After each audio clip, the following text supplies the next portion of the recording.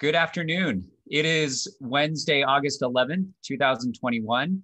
My name is Derek Anderson. I am the Executive Director of Northern Westchester Hospital in Mount Kisco, part of Northwell Health. Welcome to our community update on COVID-19 for the Northern Westchester, Putnam, Connecticut market area. We're grateful to be with you. We want to give you an update and try and answer as many questions as we can related to COVID-19 and what's happening in our communities. I'm joined here today by Dr. Marla Koroly, who is the Chief Medical Officer of the hospital here in Mount Kisco. And so Marla, thank you for joining us today. And update very quickly in the hospital, as of this morning, we only have 2 admitted positive COVID-19 patients. We have stayed at this rate for the last several months at this point. The field hospital in front of the hospital, many of you have come to see the large white tent. We call that the field hospital. It was there in preparation in the case of the need to open additional hospital beds during the height of both the first and the second wave of this pandemic, has officially come down. So the tent is no longer on our campus, and it is a breath of fresh air to see that tent come down. The hospital remains at a state of readiness. And everything is still continuing normal operations. The hospital has been very busy on many fronts, surgical, the emergency department. And one of the messages we'd like to get across today with you is to not delay essential healthcare. So routine screenings, seeing your primary care physician, please continue to seek out healthcare. And with that, I want to hand off to Dr. Marla Koroly to give us an update on everything COVID-19 happening with the hospital. And Dr. Koroly, if you could also spend a few minutes talking specifically about the Delta variant, if you could. Sure, I will. Thank you very much, Derek. Okay, so you can go to this slide that talks about the community numbers. So as Derek mentioned, currently we have 2 patients at Northern Westchester Hospital with COVID, but if you look at the time period when the pandemic started in March of 2020 through this month, we have admitted and cared for a total of 1,013 patients at Northern Westchester Hospital for COVID, the majority of whom were discharged and are doing well. We also have been giving monoclonal antibody treatments to patients who are symptomatic with COVID, but not sick enough to be hospitalized. The data has shown that doing this prevents them from progressing and from needing hospitalization. And to date, since December of 2020, we've treated 1,243 patients from our community with the monoclonal antibody. In addition, we've had several areas where we're providing vaccination to members of our community. And since December, we vaccinated 19,073 patients and are continuing to provide that service. So right now, when we look at Westchester County, there's a positivity rate for COVID of about 2.5%.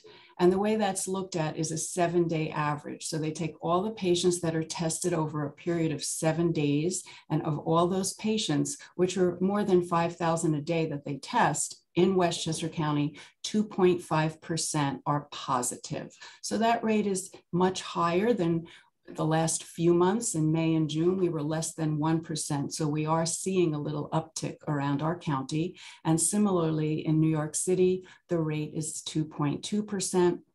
In Putnam County, 2.7%, and Rockland, 2.7% as well. So all of us are seeing a rise. The vaccination rate in Westchester County, full vaccination, is 72.6% of people over the age of 12 who can get vaccinated. And for those over age 65, the rate is a bit higher, which is good since that population is more vulnerable. And that rate is 82.2%. And we still would love to see that increase in our county.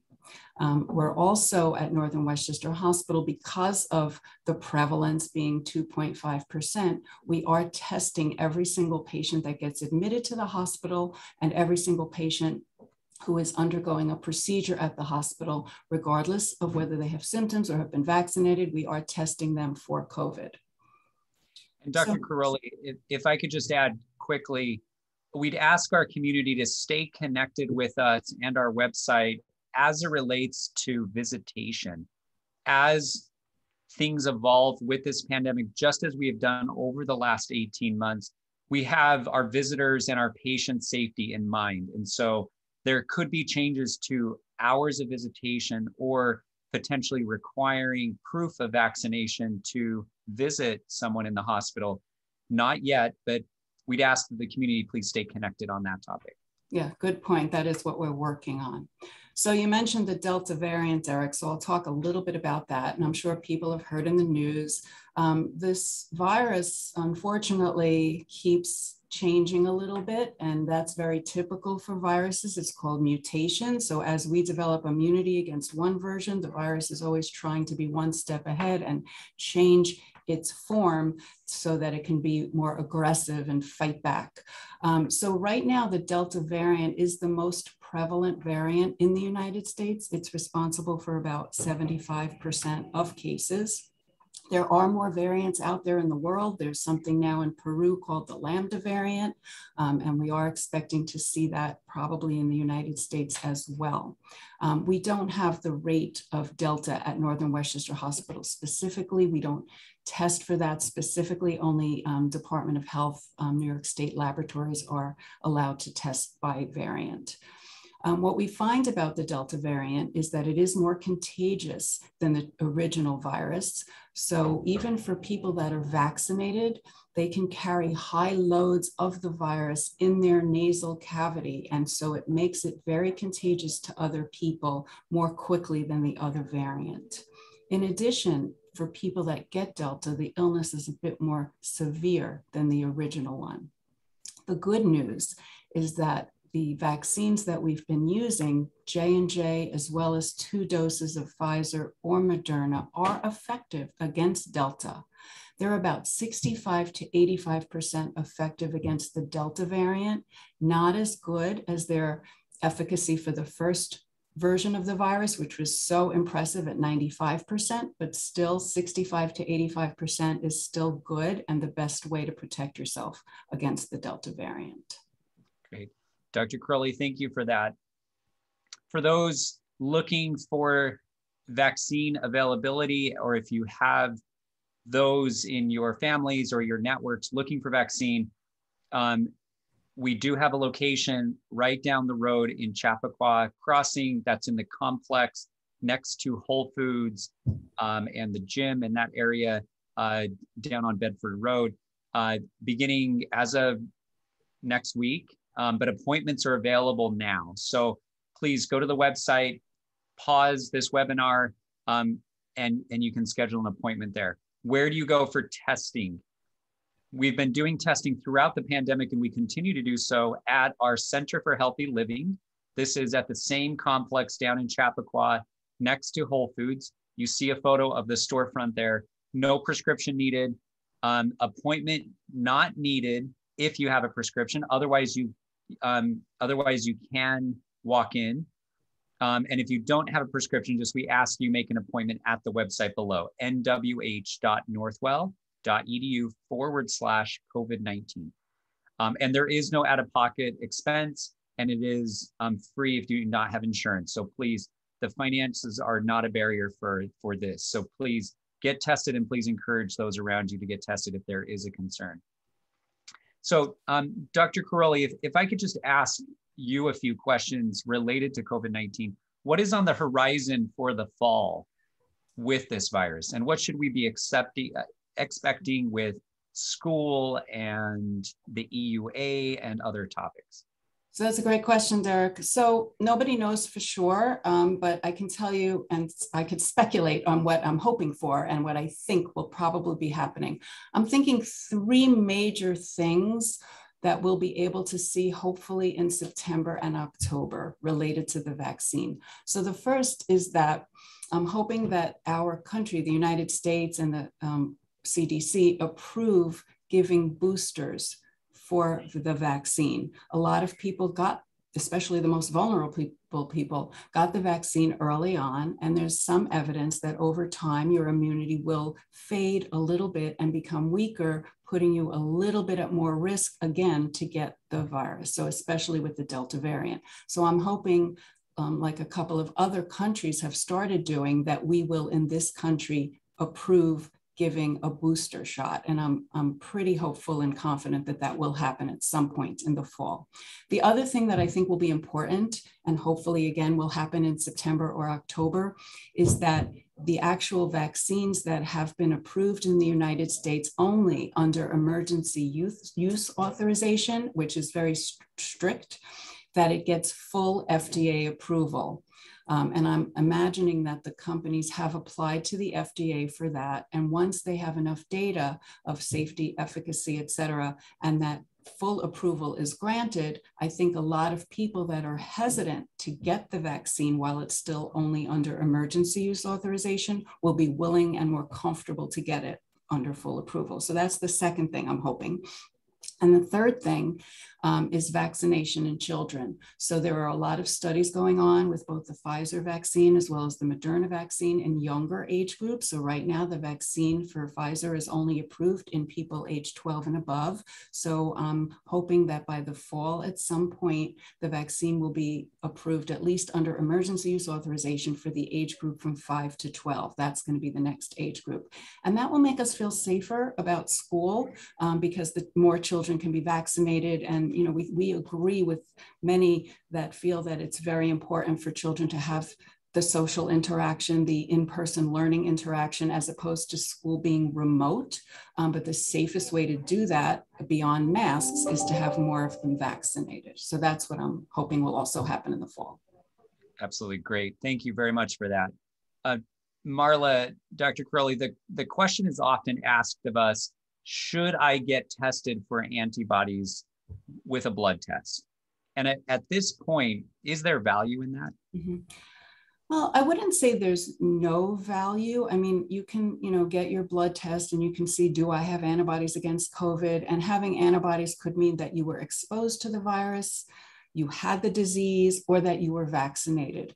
It could mean any of those things. The challenge is that because this virus is so new and the vaccines are so new, we can't tell you for certainty at what level of antibody you are fully protected. So just because you have antibodies, it shouldn't give you a false sense of security that, oh, I could be free to do whatever I want, I'm not going to get it. We just don't know that yet. So while it could give you some information, I can't specifically say that it could change what you're going to do or not do. Yeah, great. Thank you for that. Can you give us an update on the emergency department at Northern Westchester Hospital? Are we seeing a lot of COVID? Is the ER busy? Yeah, so the emergency department actually had taken a little dip during the peak of the pandemic in volume, which was problematic in some ways, in that some people who really needed emergency care, like with acute heart attack or stroke, were not coming in.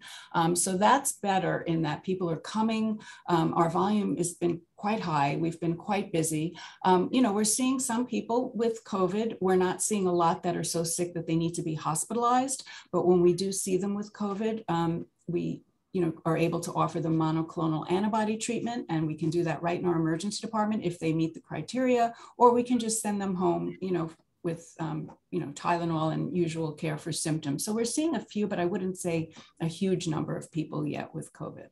Yeah, great. Okay, thank you for that again.